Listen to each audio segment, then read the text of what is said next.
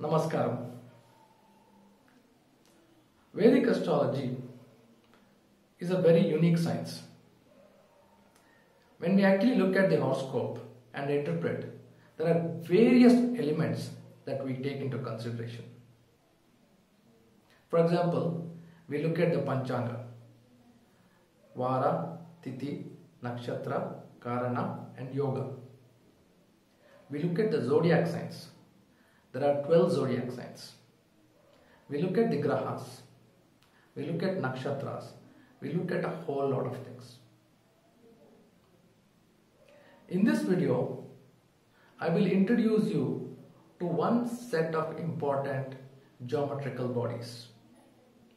These are grahas, or loosely translated in English means planets. What are grahas? I don't have an equivalent word in English, so I will be using the word planets. But the word graha means graheti iti graha, or that which has the power of graheti, grasping. So any heavenly body which has the power of grasping is known as a graha. Now there are 9 grahas that are very important in Vedic astrology, or primary grahas, and they are as follows. The easiest way to remember these is with the childhood sloka that you and me, we all have learnt. It is Namah Suryaya, Chandraya, Mangalaya, Budaya cha, Guru Shukra Shanebhyascha, Rahave, Ketuve Namaha. So essentially we have 9 planets. We have the Sun, Moon, Mercury, Venus, Mars, Jupiter, Saturn, Rahu and Ketu. We have 9 planets. Now, what role do these planets play in a horoscope? If you look at some of my videos, I have used the word ingredients when I refer to planets or grahas. Now, Sage Parashara, in his magnum opus, Brihat Parashara Horashastra, has said this: Jivanam karma phaladam graharupi janardana, which roughly translates to Jivanam. Jivanam means in all living beings. Grahas come as karma phaladam, means they come here to give the fruits of one's actions. And why do they come? It is actually Janardana who is coming in that form. Now, very interesting wordplay. You will notice that Parashara uses the word Janardana. Who is Janardana? Janardana is Lord Vishnu, the one who is the sustainer of the world. But why does he use the word Janardana instead of the word Vishnu? Janardana means the one who punishes based on either good or evil deeds. So planets are essentially manifestation of Janardana to reward us or punish us on the deeds that we do. How is that happening? Now, as I told you earlier, there are 9 important grahas or planets that we look at in Vedic astrology. Now, each of these grahas, they have a unique portfolio. They have a unique allotment that they have to take care of. In this video, I'd like to share this. Let's begin with Surya. The role of Surya is Suryaha Shauryam. Shaurya means bravery, heroism, might, prowess. So Surya actually bestows Shauryam. So in each one of us, the planetary portfolio that he rules is bravery, heroism, might and prowess. Next is Indu. Indu means Chandra. Indu Uccha Padavim.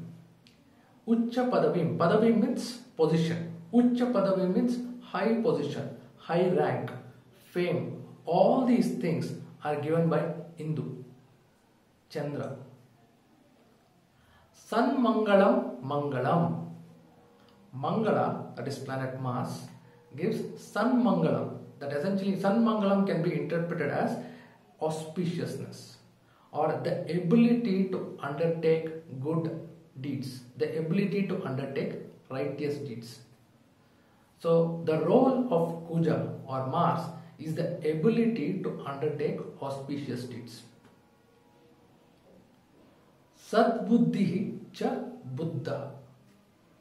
So when we look at Buddha, Sadbuddhi, so he gives us Sadbuddhi, that means right perception, the ability to think in clarity and the ability to get the right perception. Guruscha Kurutam, that means Kurutam, when we say good food leading to good health, is known as, is the role of Guru.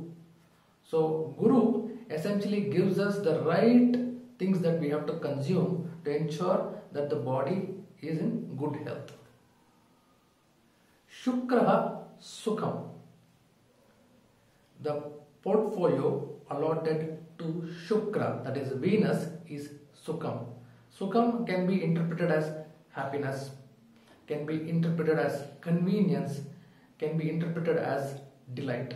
So all these things, convenience, happiness, delight, is by Shukra. Then we have Sham Shani. Shani, what is its role? We usually think that the role of Shani is negative, evil. No. The role of Shani is Sham. Sham means all-round happiness. So Shani is in charge of happiness. Rahur Bahubalam means Balam is strength. Bahubalam is extreme strength, authority, power. All these things is given by Rahu. So Rahu's portfolio includes giving a person extreme health, extreme strength, authority and power. Ketuhu Kulasya Unnatim. Kulasya, lineage, Unnatim, progress, good progress.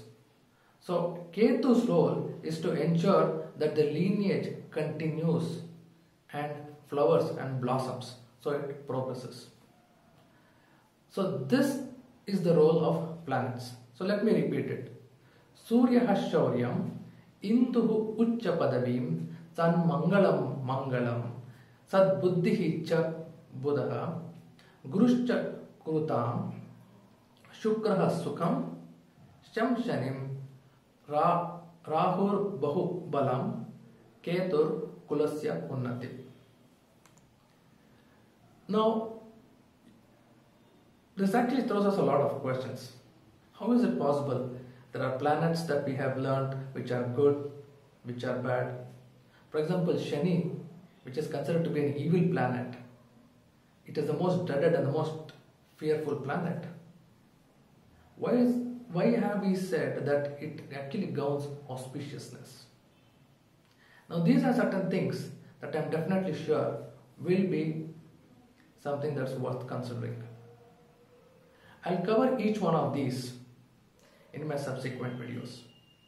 But for now, I'd like you to observe whatever I've just said. Planets are ingredients in the horoscope. A combination of planets in different houses, in different zodiac signs, in different nakshatras, essentially define the character, the outcome and the possibility of any astrological event. I hope this gave you some clarity in terms of how planets work. In my subsequent videos, I'll try to cover one or two important planets and illustrate how to go much more deep and in much more detail. If you like this video, don't forget to press the like button. Don't forget to subscribe. If you would like me to speak on specific topics, feel free to leave a comment below. I'll be happy to take a look at it. Namaste.